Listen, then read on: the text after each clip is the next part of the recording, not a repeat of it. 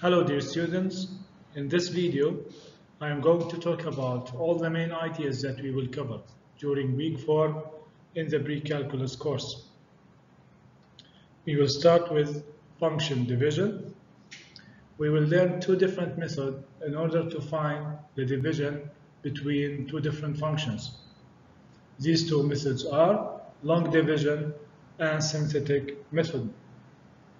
We will know the cases in which we will use each of these methods in order to find the division of two functions.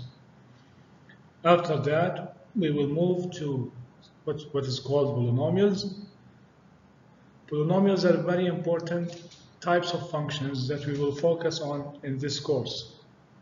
We will start by giving the general form of the polynomial functions, how to substitute certain values inside each polynomial, what's the domain, the range for each polynomial.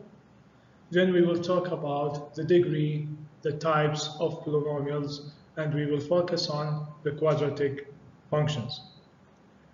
After that, we will learn how to add or subtract two different polynomials, write the answer in the general form, determine the degree of the answer, and check if the polynomial, the number of terms of the answer, remain the same if we add or subtract two different polynomials.